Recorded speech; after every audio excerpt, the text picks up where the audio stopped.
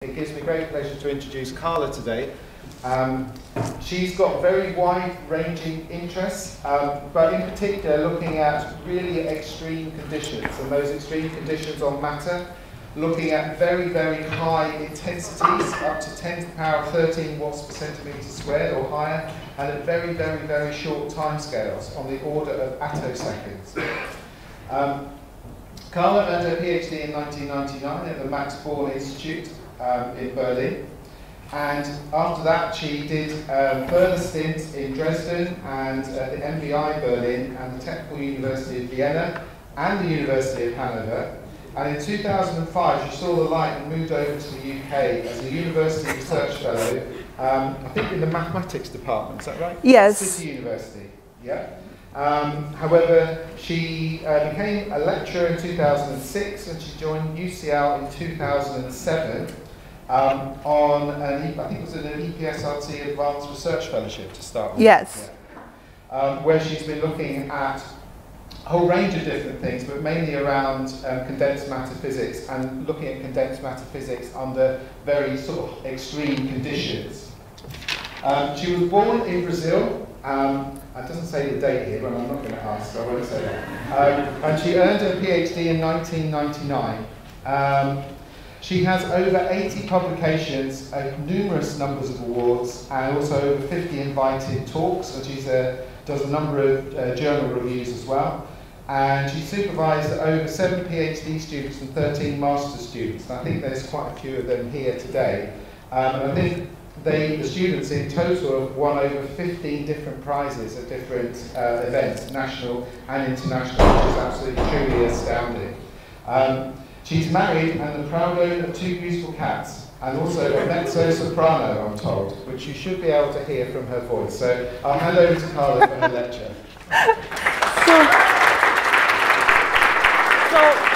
First of all, thank you very much for being here and welcome to my inaugural lecture. I'll talk about matter in very, very, very, very extreme conditions, and specifically I'll look at what happens if you're dealing with very intense laser fields and ultra short time scales. What do I call intense and what do I call extreme? If you look, you see that over the years, lasers have become more and more intense. And if you wonder where you should stop putting your hand, I would say here already. And nowadays, you can actually achieve intensities of 10 to the 20 per centimeter square or higher. So this is really, really, really intense. And maybe in the future, we can even do with lasers what used to be done with accelerators, particle accelerators. Now, when I talk about ultra fast and ultra short, what do I mean by ultra short? Well, attoseconds or hundreds of attoseconds, they are some of the shortest time scales that you can have in nature. And because of that, they are very powerful tools for measuring and controlling electrodynamics in real time. In fact, if you look at the table behind me, you see that everything, almost everything you can think about is above attoseconds, all the phenomena that you have. Attoseconds are here, then you just have nuclear structure and dynamics, and all the rest is high, high, high above. So this is nice, because if we can do this, we can do it in several ways. For instance, you can ask yourself why. Why is this the case? Because what is happening is many of these phenomena that take place in this regime, they happen within a fraction of the field cycle, which means that if you have a field cycle which is typically of 2.6 femtosecond, this implies that you're going to have, in a fraction, hundreds of attoseconds. And this is roughly the time it takes for an electronic wave packet to travel through atomic distances. So you can have, for instance, attosecond processes. You shine this intense light, which is typically infrared or low frequency, and you can get very, very high harmonics. or you can get high energy photoelectrons, or you can even combine high harmonics, and by doing that, you can generate attosecond pulses. Now, this is possible because these phenomena, they owe their existence to laser-induced recondition recombination, which means that you have initially one electron, which is released by tunneling or multiphoton ionization. This electron is accelerated by the field, is driven back to the core, and depending on the interactions, certain things will happen. For instance, you may recombine, and then you have high harmonics, or you may rescatter, so that you are going to have high energy photoelectrons, for instance, high energy above threshold ionization, or you can also have an inelastic collision and rip off other electrons. So you're going to have non-sequential multiple ionization, non-sequential double ionization. So all these things, they happen, and they have to occur at very specific times, because the field is dictating the pace of the whole phenomenon, namely when it is being ripped off, when it is being driven back, etc., etc. So the field acts, if you wish, loosely speaking, as a clock. So it dictates also phases and the whole dynamics. And if you look at a big application in the past decade, a good example is imaging. Imaging of matter, because you can control matter and you can image matter. And here you have a timeline. First, people started to look at structural minima and very simple things that are static. Then there was a reconstruction of an atomic orbital, molecular orbitals, etc. This paper, in fact, is a milestone by Itatani et al. And then, since 2009, core dynamics have become important. So you're looking more and more at complex targets, at organic molecules, at what is happening, excitation, relaxation, etc., etc., etc. And now the direction is towards solids. So now the systems are becoming more and more complex. So within this work, let me start with a very simple picture. So let's look at time-dependent Schrödinger equation, one electron. This is already an issue if you want to solve this analytically. And a lot of things are going to change because we have typically the atomic Hamiltonian and we have the coupling with the field. Now, if you look at weak fields, what do? You use perturbation theory. Why do you use perturbation theory?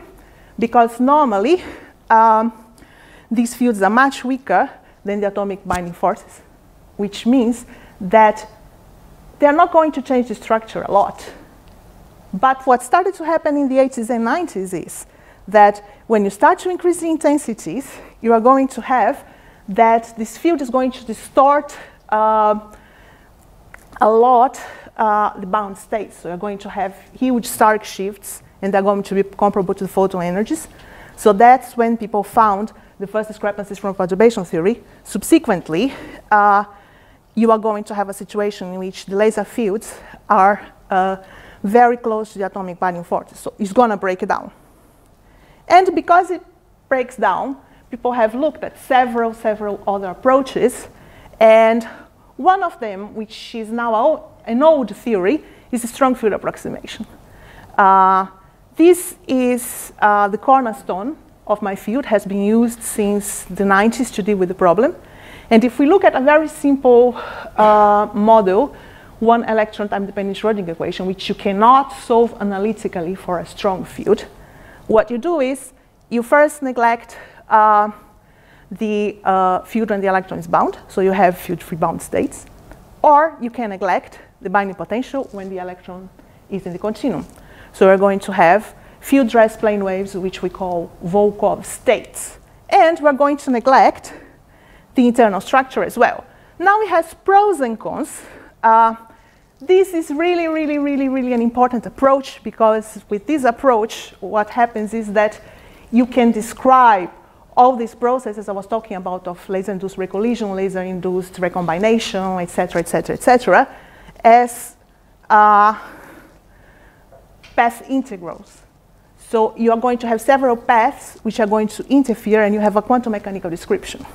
Now, this is an advantage because you cannot solve the time-dependent Schrödinger equation analytically, but you can solve the Volkoff solution analytically, or in some cases, the field-free Hamiltonian analytically. So this makes your life much, much, much, much easier. And you have the enlarged systems and multi-electron dynamics, which you would like to look at. And it also gives you an intuitive orbit-based interpretation. You can really assess quantum interference and tunneling. And this is an advantage if you want to know what is going on. Now, there are also quite a few drawbacks, and they have become apparent since the past decade.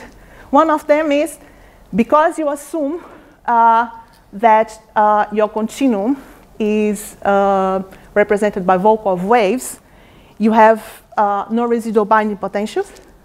You also cannot take into account core dynamics. I mean, if you modify it, you can. We're going to see that. You break the gauge invariance, and you break translation invariance as well. These are more technical issues I'm not going to talk about.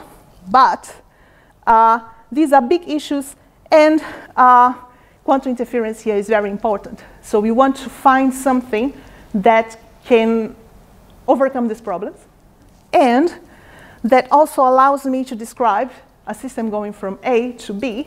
If it's going from A to B quantum mechanically in several possible ways, all these amplitudes are going to interfere. And I would like to have some information about that. These pictures, for instance, are examples of quantum interference effects, which occur here in photoelectron spectra and high harmonics. We're going to talk about them. And nowadays, this was already important 10 years ago.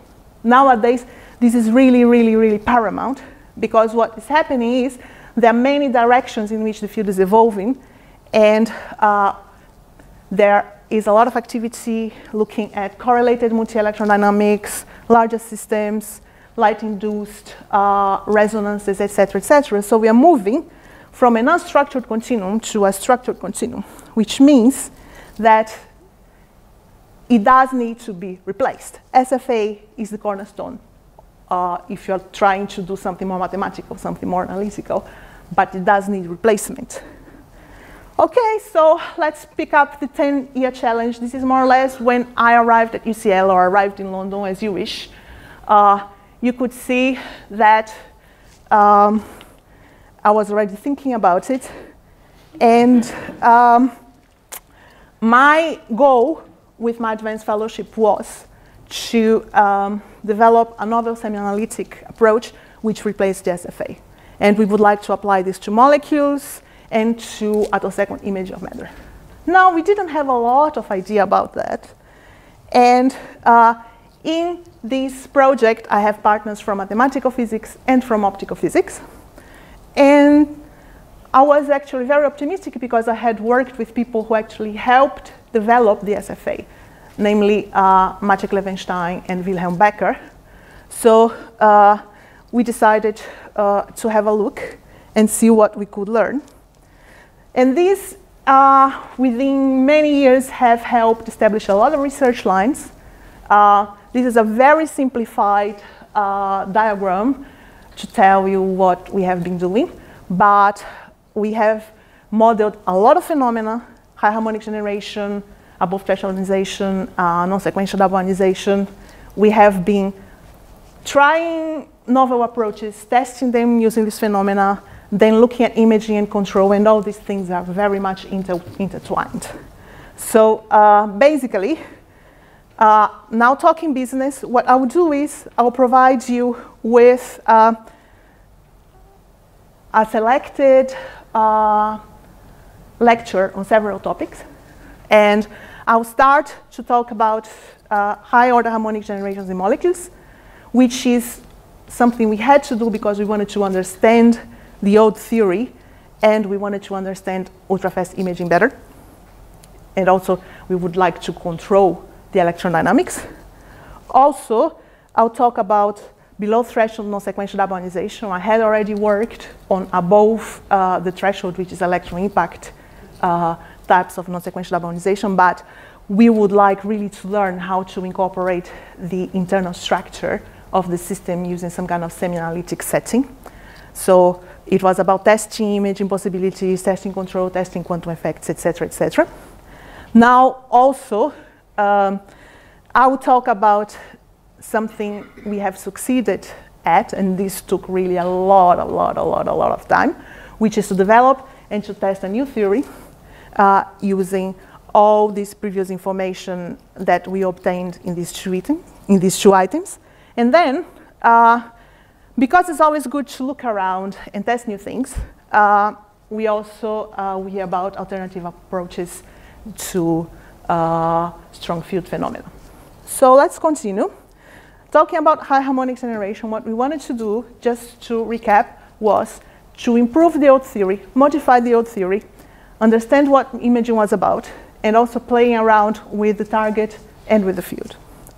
Okay, so for the uninitiated, if you're talking about high harmonics in this intensity regime, what you look at is you're going to have a typical spectrum which has a plateau, meaning a region with harmonics of roughly the same intensities followed by a sharp cutoff. And because you have this light-induced recombination, the cutoff is going to be related to the highest kinetic energy with which the electron can return. So for monochromatic field specifically, which you can assume if the pulse is long enough, you consider this law, and this law has been tested and it has been found out to be true. It's really universal. This maximum energy depends on the ionization potential and on the ponderal motive energy, which is the electron is coming back, is going to recombine, and is going to release all that energy that it gained from the field in form of hard ultraviolet radiation. So if you look at the plateau, what you have, in fact, this is a seminal paper here on the right. If you look at the plateau, you're going to have harmonics that are related to two interfering main orbits, which are known as the short orbit and the long orbit. These are the two main orbits that interfere. And they coalesce at the cutoff. So if you look at time profile of high harmonic generation, you see that you're going to have arch-like structures. Coming back to that.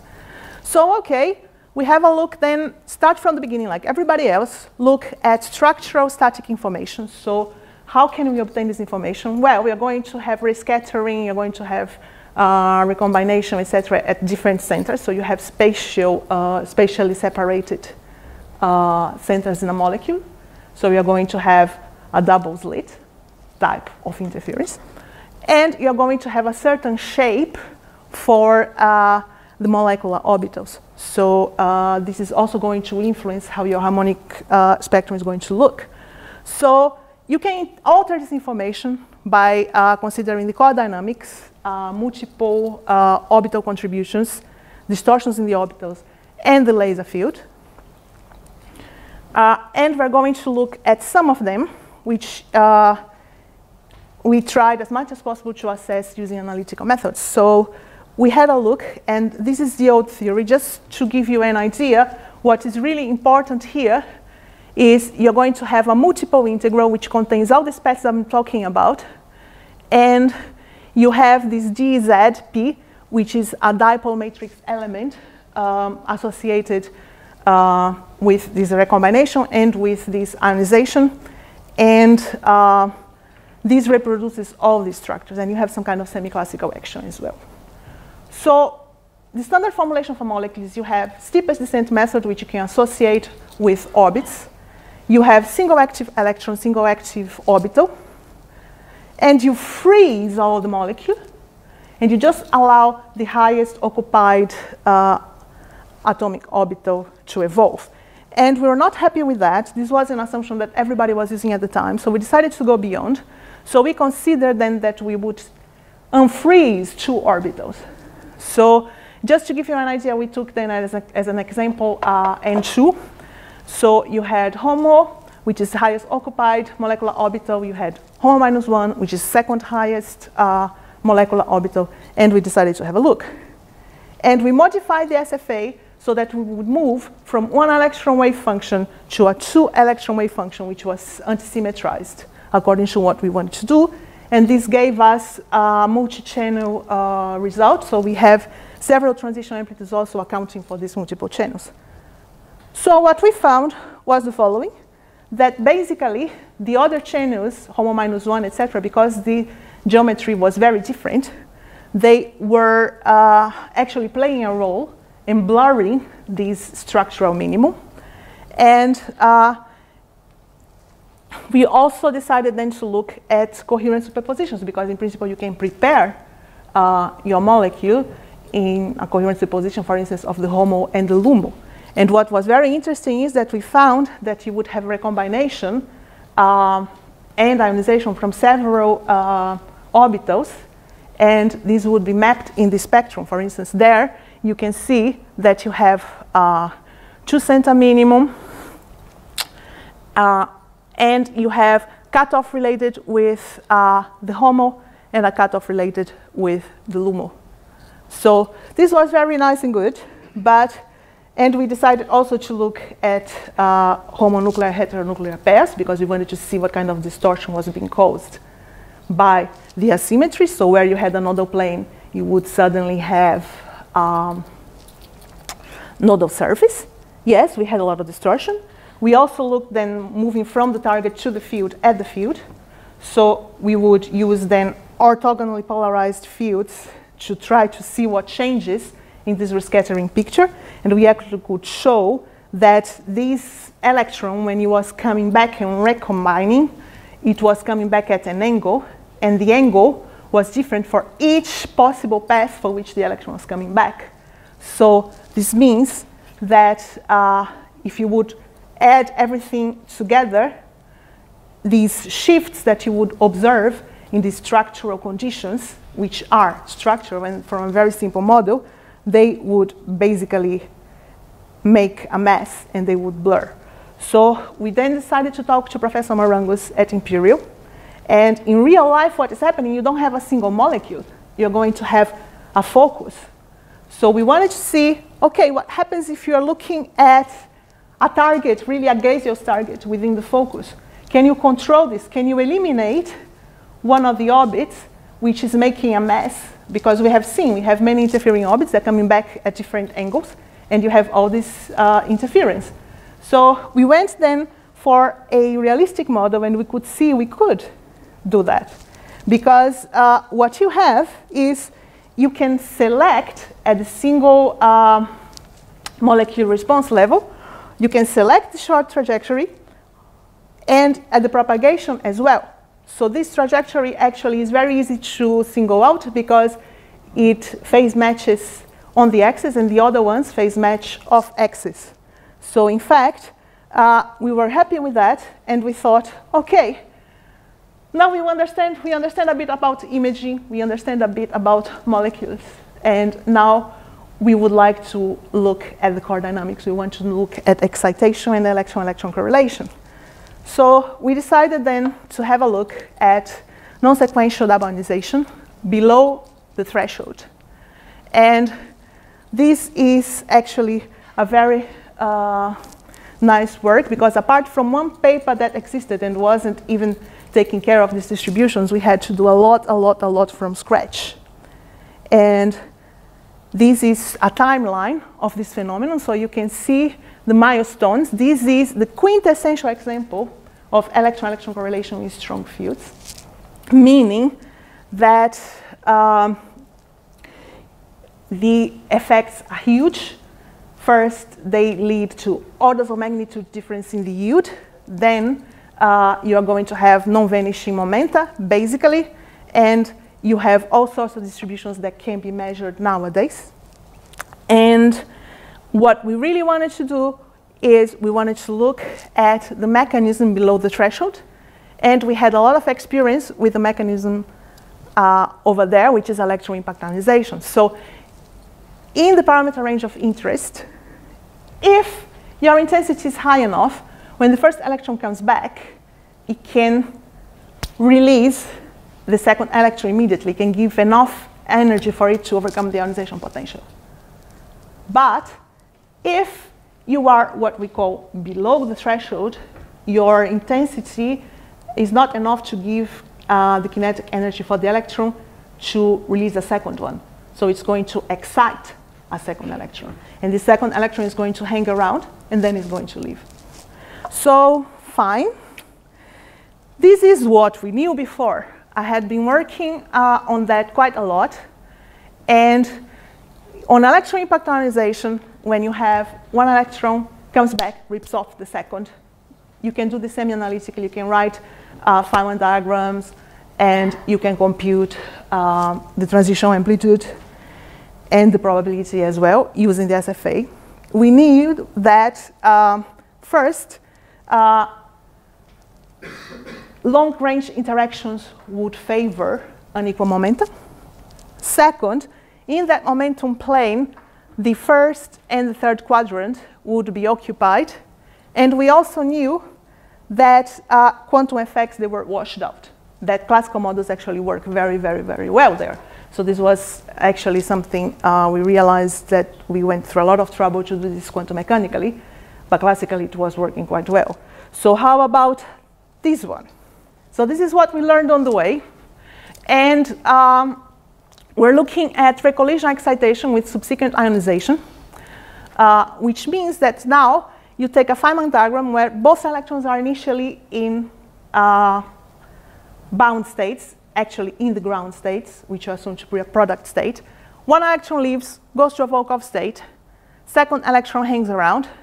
Then first electron comes back, rescatters with the first, promotes the second electron to an excited state, and this is going to hang around there until the field is high enough so that it can leave. And there's going to be a time delay between these.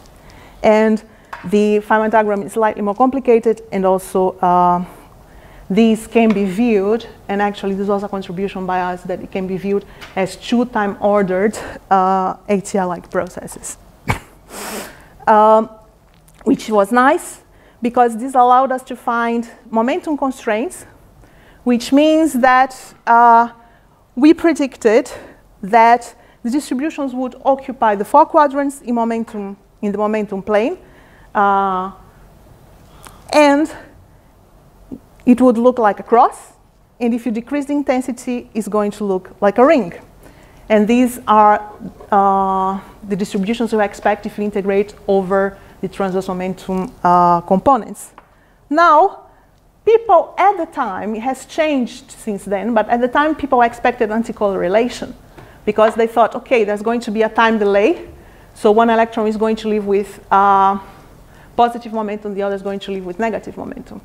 And you're going to occupy then the second and the fourth quadrants. But it wasn't like that, and we did some computations, and actually we have shown that this wasn't the case. It just obeyed, if you don't include the part which is related to the structure of your bound state, it just obeys the constraints perfectly. So now let's look at imaging.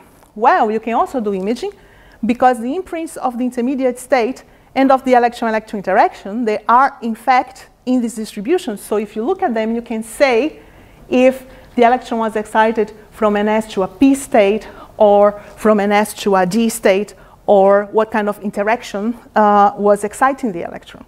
And we're very happy about that, because we decided then to look at control. If you have few cycle pulses, what do you have to do to control this and to control electron emission?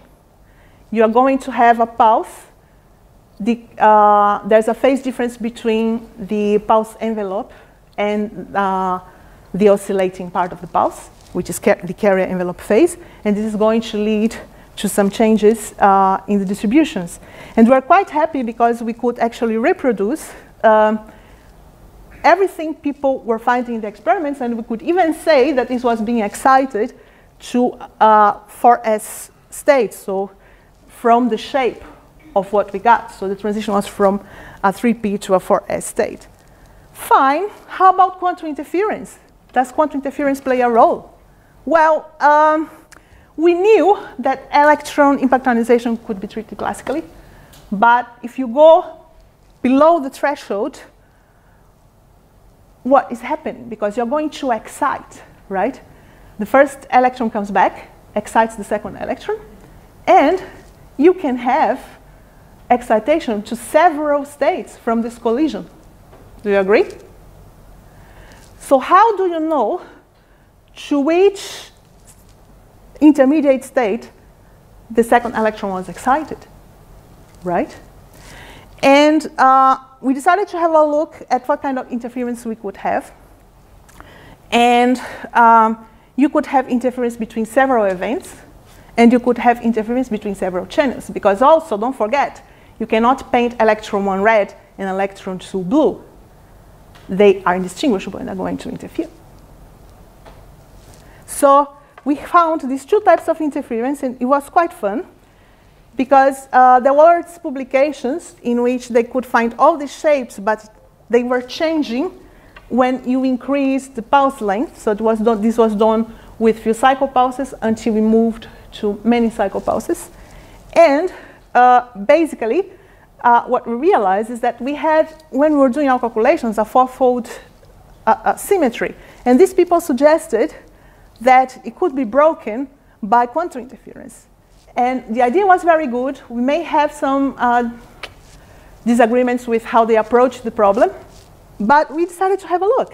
And actually, we did find that interference was so robust, because what we saw when we started to do these calculations is that you could do everything. You could integrate over transverse degrees of freedom. You could include focal averaging. You could do everything to try to kill it, and yet it was there. And we think that these features that they were finding, that they are related to quantum interference. And in fact, in Wuhan and in other groups, they now are claiming that they are measuring quantum interference effects. And of course, we are looking at it. So we are very happy with that, because this was something we didn't expect. We found we spent many months thinking this was a bug, because we were obsessed with this classical picture. And at the end, we even had analytic conditions showing that this was a hyperbole, etc., and we derived a lot of things which actually showed that this wasn't a bug. And we came to conclude that the world was more quantum than you think. Now, here, we were really happy, because we spent 10 years, or almost 10 years, trying to find an approach that is going to replace the strong field approximation. And we tried, I don't know how many things, and finally, it works. So you're also invited to the after party if you want. So that's when then we introduced the Coulomb quantum orbit strong field approximation, which is a semi-analytic method, is orbit-based, and it has the advantage of treating the laser field and the binding potential on equal footing, which is amazing, because, I mean, this is one of the key difficulties. And actually, I only know a handful of groups who can do that. And we had a look then at also another image technique that exists, which is photoelectron holography. And what is very nice about it is that you can use high energy photoelectrons and also interference patterns that come from them to retrieve structural and dynamical information. So if you see, for instance, this looks like a spider. Agree? So these are features that you find, and they have been measured. And there has been some modeling, but we found that what was missing in this modeling was the Coulomb potential. It has been really been modeled in a very simple way. But what you do, and the idea of using this and talking about holography, is because for holography, you have phase differences. So you have a probe, and you have a pump, and you can use this to reconstruct, in fact, your target. And this is also, in our opinion, is contentious. I'm not going to discuss the issue here, but in our opinion, this is also a holographic structure which forms near threshold. And you cannot reproduce this using strong field approximation. This is the fan-shaped structure. which if you see is this structure over here that looks like a fan. And this really requires the interplay of the Coulomb potential and of the field. And this fan is an interference feature. It is quantum interference. So we need something quantum. We need the Coulomb potential and we need the field. And these ideas of photoelectron holography were around. So you have several types of orbits that can interfere. But in these models here, this was quite standard and quite simplified. So we decided to have a look at beyond what was done, and using our method, which is a type of path integral method developed in the complex plane for strong fields, at least in the first part of the contour. You can have interference, you can have tunneling, and you can have the Coulomb potential and the laser field. So let's see. And what we realized is that this method was very good because a lot of people were also doing Coulomb-corrected methods, and the difficulty is not to put the Coulomb potential in the orbits, the difficulty is to get the phases right. Because if you go through orbit A, from A to B along orbit A, it's going to have a different phase than if you go from A to B following another orbit. And these phases, they're going to lead to the patterns. And people were launching to get clear interference patterns. They were launching 10 to the 8, 10 to the 9 orbits. And hello, hello, we needed 4. So we were like, yay, like these cats in the picture. So we need 4 types of orbits. The first type is the most boring one because it's going to reach the detector directly, but it is slowed down by the potential. The other types, they behave like laser-addressed hyperbole. So it's like when you launch a satellite, the potential is helping accelerate this. And the 4th orbit goes around the core. And a lot of them, they don't have counterparts in the strong field approximation, just orbit 1 and one of these hyperboles. The other ones don't. And this was actually a good result because the Coulomb potential completely changed the topology. So you cannot really think, okay, I have just this backscattering and I don't have a potential, and it is tricky. And here is a comparison we did with an ab initio solution over 4 cycles. We have more if you want to have a look. You can see we get the spider, we get the fan, we get everything, we get the right number of fringes. And we decided to have a look because we can isolate the orbits. First thing, we looked at the contribution to the distributions from each orbit. 1, 2, 3.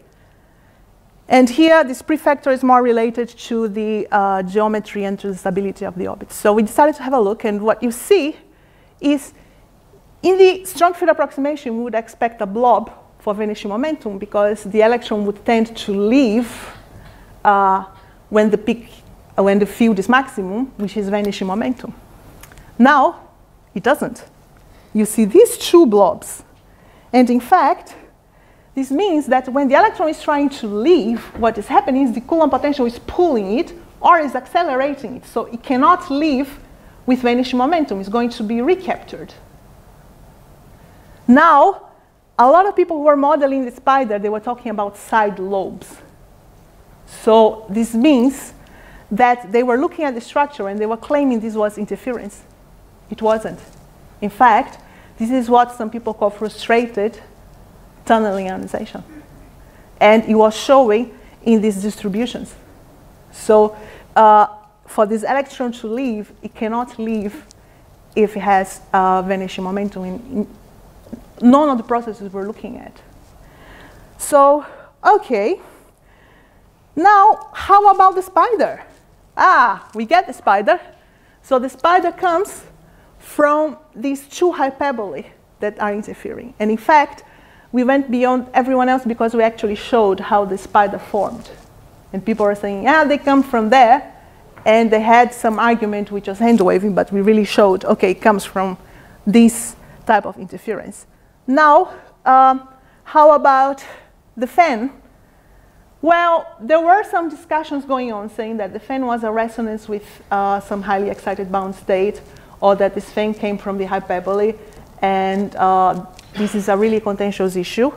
We just had to look, and we found that what people normally call double slit, temporal double slit, is distorted by the Coulomb potential and leads to this type of picture, to the fan. So actually could establish that the fan was a holographic structure, which was coming from the presence of the Coulomb potential. Now, there are many other structures which actually have never been identified. And actually, they are being identified, but I'm not going to talk about it right now. And one of them we call the spirals, because this fourth orbit is very difficult to resolve and is very difficult to compute. And in the limit, it tends to some kind of ray scattering that doesn't exist in the SFA, because SFA is like the Born series with a field-dressed momentum in the continuum. So it allows for ray scattering to occur only at one point, namely the origin, and you don't have all this flexibility that our method is giving. So here you have interference with structures going around the core. And you're going to see this interference. They are important close to the perpendicular momentum axis, and you get these spirals. And actually, they have been measured by our collaborators really recently. More details coming soon. And there are many more overlooked patterns. So you have phase difference between start times larger than half a cycle. They give you other fans, other spirals, other spiders, and you can shift it over a cycle. So the message for us was that the presence of the Coulomb potential is something that is so important, and it's really important, that cannot be underestimated and overlooked. But to be able to distinguish this, you cannot have millions of trajectories. You have to be able to work backwards, as we were doing. Now, this is the strange part of the talk. Not strange, but we always like to be creative, and we like to bring methods from other areas to strong field and attosecond science, because it gets boring if you don't look around, and there is nothing more boring than normal, according to Patti Smith. I don't know if it's true or not, but one thing we decided to have a look was Bohmian trajectories. So the ansatz is similar from what we have seen. You have basically an action, and you have density. You insert this in the time-dependent Schrödinger equation, and you get these coupled equations, which are giving you some kind of hydrodynamic formulation of the propagation of your system. So this means that you're treating this as a quantum fluid and has a quantum potential. Okay? So we decided to apply this to high harmonic generation. We did, and we got what we didn't expect, because we have always this classical picture in your mind. Electron leaves, electron comes back. So we saw that the Bohmian trajectory that was actually giving you plateau and giving you cutoff was just hanging in there, in the core. But somehow, it needed the other ones so that it would get the right phase and lead to the harmonics. We looked at one which was leaving and coming back, and we just got a smooth background. It wasn't the real thing. And then what is going on? We didn't understand, but this actually formulation of what is bound and what is continuum. Sometimes, if you use classical methods, it's a very, very naive formulation. So we decided to put it to a test and decided to look at the contributions of this single Bohmian trajectory, which was in the middle and never left and led to these nice harmonics. And what we found, when we used a Gabor transform, which is a windowed Fourier transform, which allows you to extract not only the frequency information, but also the time information. So we could extract when the harmonics were being generated. What we found was, okay, let's try for one in the middle, one which is hanging around in the middle and then leaves, and one who always leaves. And the one in the middle gave you arch-like structures, this time-frequency spectrum, which looks like what you would get if you had an ensemble of classical trajectories, leaving and then coming back. So the phase of this wave function is behaving like an ensemble of classical trajectories. And if you think about it, what you are doing when you're solving strong field approximation or Coulomb-corrected or Coulomb quantum orbit strong field approximation is you are putting these trajectories in your action. You're putting it in your phase. So it was in front of us all the time, and we didn't see that it was behaving in that way. Because we were thinking classically, yeah, you're going to have something that is going to leave and is going to come back. No. All these paths that are associated with classical trajectories, you are putting in the phase. And that's what this single trajectory there is giving you. Now, you can see that if you start to move away from the core, this is going to start to degrade. So you have, for instance, here a peripheral trajectory, which still hangs a bit around in the core, has some arch-like structures. You have this one, which doesn't have. And by the way, these points here, I don't know what is wrong with the projector today. It is a bit blurred. But if you look at these arches, these lines, they are, in fact, computed from an ensemble of classical trajectories returning to the core. So this had nothing to do with classical. And we decided then to look, okay, we have to go to the phase space. Because this idea, the electron leaves and is doing this and is orbiting, this is very naive. Because you can have an electron at the core, which is so fast that it is in the continuum. So you need to go to the phase space and you need to look at initial value representations. And we looked then at integral differential equations. So we decided to seek methods from quantum chemistry which deal with that. And basically what you have is you have trajectory-guided expansions of the time-dependent Schrödinger equation. And you have swarms of Gaussians. So you have something like that. You mimic the initial wave packet by an ensemble of trajectories, and each of them is being guided by a Gaussian. So you allow also interference, and you allow also uncertainty. Fine.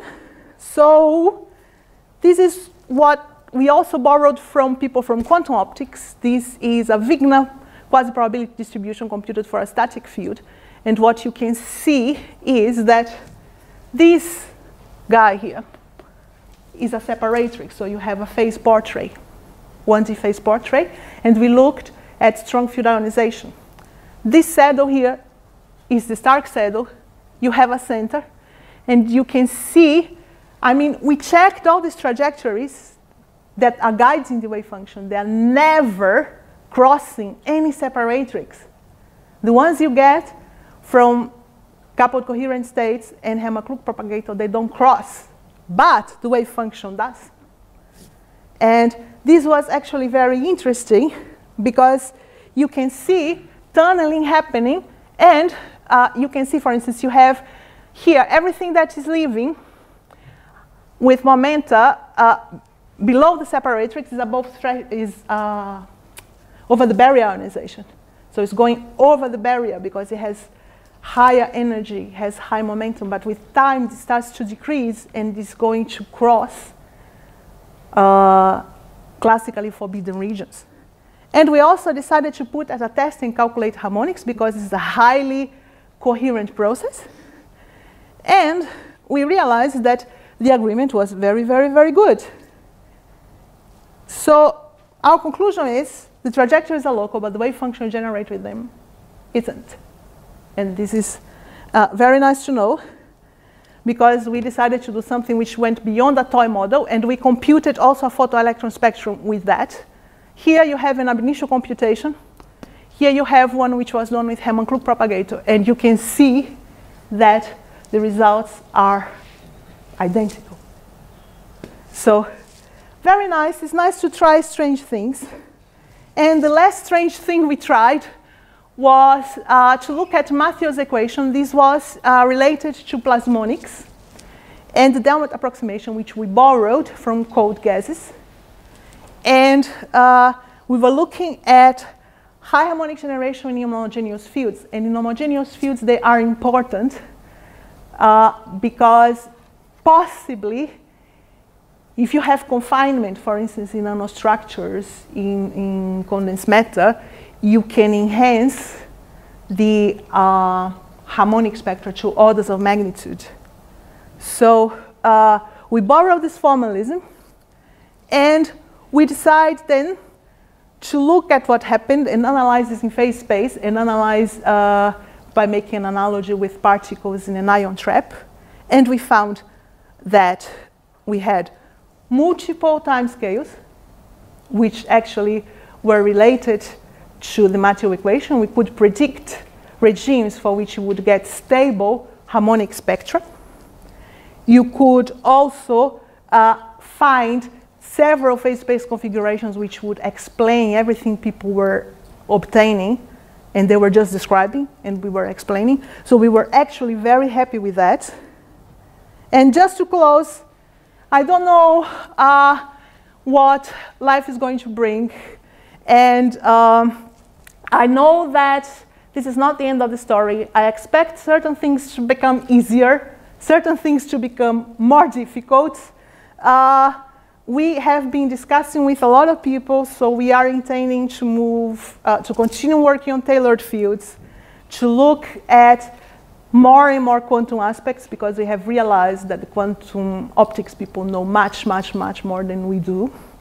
We are still interested in strange things and novel methods, always. And finally, I would like to thank a lot of people, which are not all included there, but thank you all, and many, many, many, many, many, many, many more, for all your help and all your collaboration in all these years. And we have here people from strong field and attoscience, from quantum chemistry, from mathematical physics, from also everywhere in the world.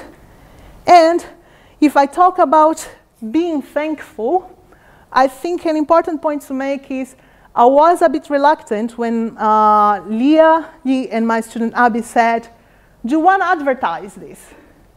Because this is a heavy burden.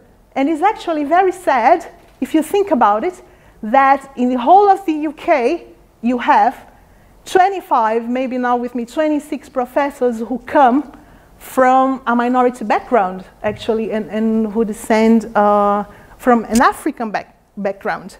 So I said, okay, shall I take this burden upon me? Shall I not?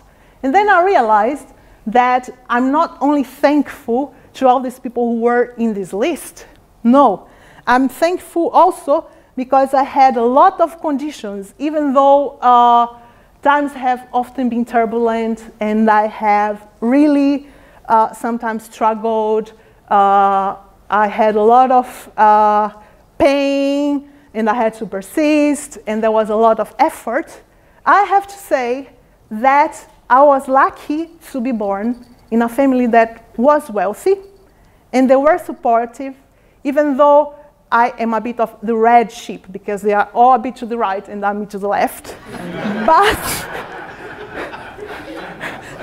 they are very supportive. They supported me all along the way.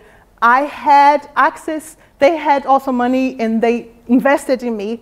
I had also access to the best education you can get in South America because, okay, some Colombians maybe disagree, but this is one of the best universities in South America, is in São Paulo. And that I went to do my PhD in Berlin, which is an amazing city. It was just being rebuilt in the 90s, so it was an amazing experience to be there. Then I came to the UK. Before Brexit, I would agree with you. After Brexit, I don't know. We have to wait and see that this was, okay, I saw the light. I actually like many places. But if you think about it, okay, there has been persistence, there has been a lot of fighting, but this also means that I met in my life favorable causes and conditions to be able to achieve that. Because we can have a look at a much older map. Okay, and this is my DNA map. Sorry, I didn't expect this projector to be. I tested that here it looks well, but this looks like me without glasses. So it's a bit bad today. Which actually shows that I am indigenous, Nigerian, Middle Eastern, European, a lot of things together, even Eskimo, if I believe that, but I think there's a fluctuation. And what you have to think about is that there has been a lot of stuff going on.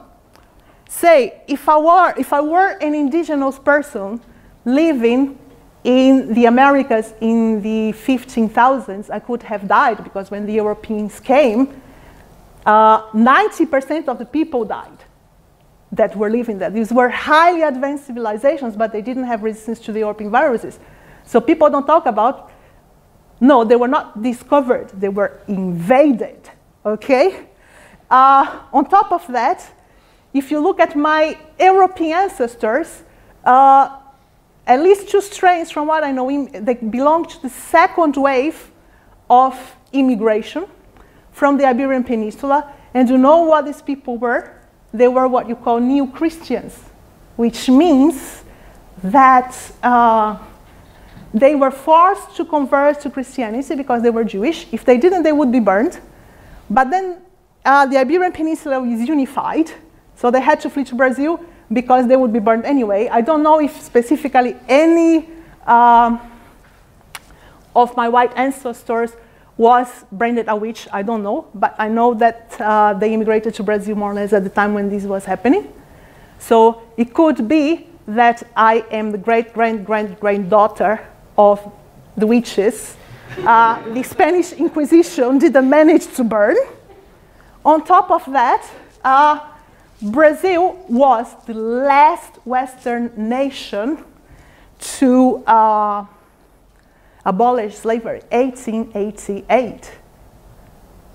This is really not so long ago. And over 4 million people, they were taken from West Africa, mainly Nigeria, and they were taken to Brazil. They were not slaves, they were enslaved. And it's not like, you have a boat and then you put everybody from Nigeria there. No, it was horrible. And if I had been, I could have, I could have died of disease, I could have been burned, and I could have been enslaved.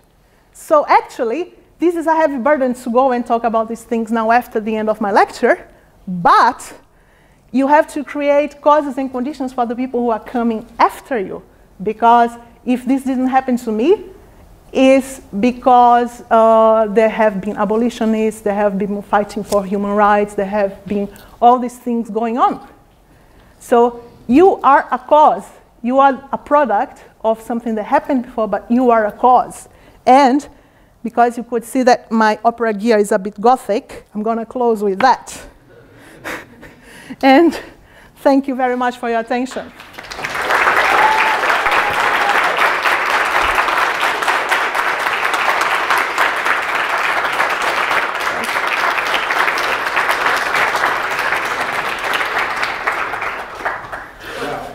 I'm not sure I can follow that.